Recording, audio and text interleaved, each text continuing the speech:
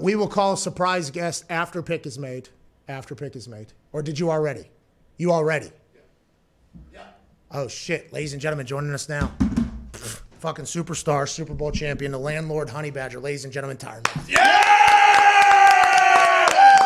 No, what up, dude? I did not know you were on. I apologize. How long were you sitting it's there? all good.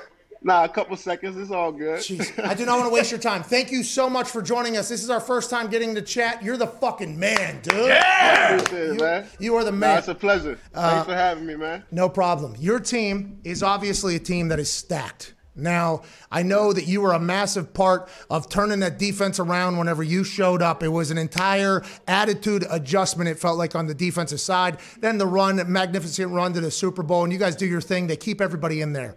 How does it feel to know you're on a team that will do whatever to win? Especially watching like the draft tonight where everybody's trying to get like the Chiefs. It feels like the team you're on right now will do whatever to win. That has to feel very good. It's a great feeling, man. And to really be honest with you, we got coaches that really put it all on the line. Like we could actually see these guys work day to day, trying to make it all work. You know what I mean? And, we got a lot of characters on our team. We got a lot of personalities. And to have that consistency, where guys just want to show up and win, I think it makes management, coach's job, a lot easier. How quickly upon arrival in Kansas City did you realize that, hey, this place is special and it can be special? I know you added a ton to that team, and the defense and your leadership is a big reason they are, but was the culture already set in place and ready for you guys? I believe so, especially, I think a lot of people look at our team and they obviously see the offense, right, and Coach Reed and, everything he does. But, when I got here, it was really Coach Spags that was, more so hands-on with me, in the defense. And, just his detail to information and, the rest of his coaches just keeping us up with, certain nuggets and certain things that could really help us get better, week to week as a defense. I think those little things and just having certain people in the right places is really what kind of, put us over the top, as far as, a franchise. Tyrann, everybody remembers, and I'm one of your biggest fans. Okay, like I am one of your biggest fans. Likewise. I legitimately, you don't have to lie right here. This is legit because I have been a vitamin lover for a long time. Okay, and then whenever I heard your story, whenever you were at LSU, watching you play football at LSU was fucking unbelievable. I mean, it was unbelievable watching you play football. Clear best football player in the draft. It was very obvious. You get into, obviously, there's some things that happen with other drug tests and everything like that. Do you feel like you needed that all to happen to get where you are? Or do you look back on the whole draft and that whole experience and think to yourself, like, I still think it shouldn't have went down that way? And do you ever think about that at this point with how far you've come dominant-wise? I mean, obviously, some days I regret, not being the top 5 pick, and really going through what I went through. But I think for me personally, in my experiences, everything I've been through, I think I needed it, especially before I got to the NFL, right? You see so many guys struggle in their second, their third, their fourth year, and they can't really put together a good career. And so for me, I was kind of lucky to kind of get the realization, before I actually got to my dream, so it kind of made me appreciate it more, when I was drafted. I didn't even care when they drafted me. I was going to be ready to roll. Bruce Arians was like, ain't no way we're letting this motherfucker go.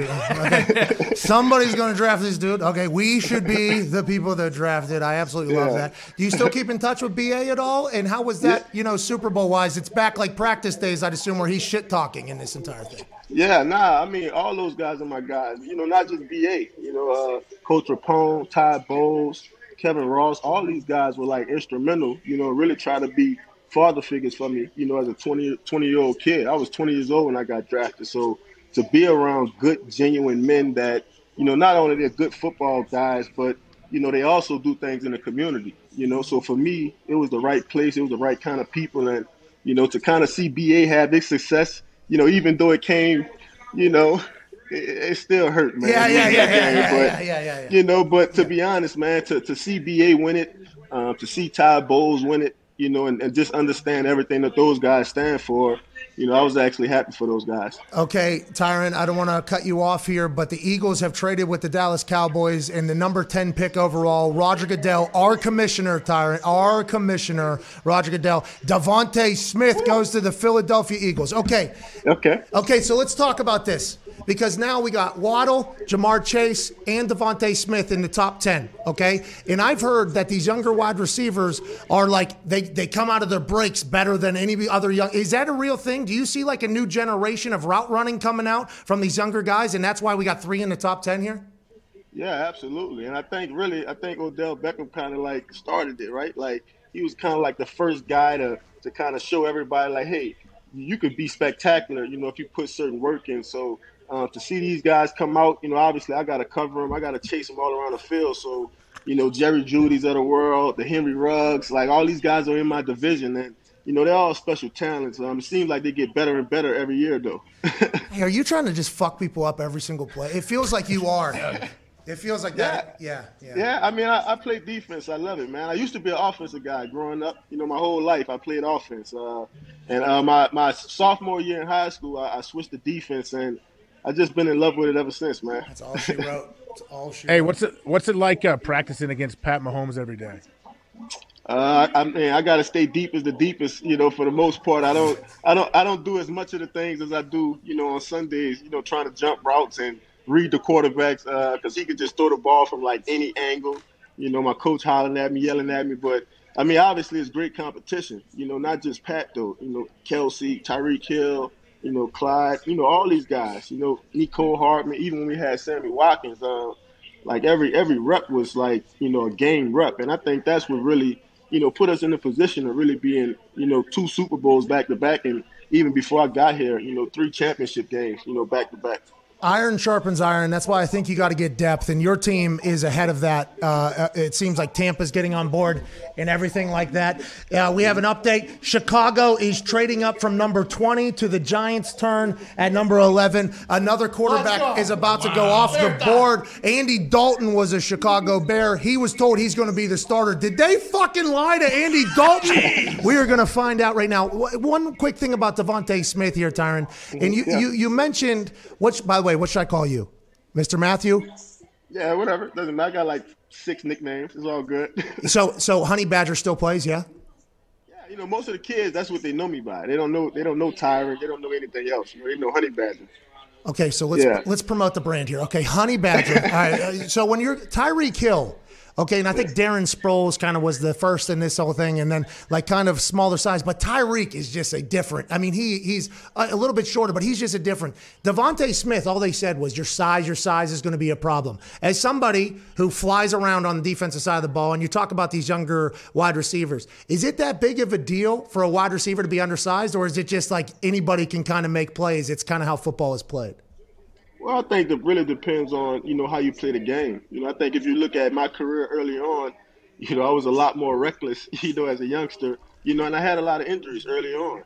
I think as my career unfolded, I learned how to play the game, and I think this calm, like assassin approach. And I think Devontae is going to be great. Like, I don't think he plays the game in a reckless way. He reminds me of a, very smart receiver. He knows what certain windows are. He knows, how to catch certain balls. And really, shield his body in certain ways. And I think that's going to help for him. It's going to take him a long way. We can't thank you enough for joining us. The Kansas City Chiefs probably going to draft, maybe not tonight, but at some point, somebody that runs a 4.1, that's a punt returner, yep, and is also an incredible wide receiver that you're going to have to track in practice. Honey Badger, you're the absolute best, dude. Nothing but massive fans over here, and continued success, man. Ladies and gentlemen, the Honey Badger time. Yeah!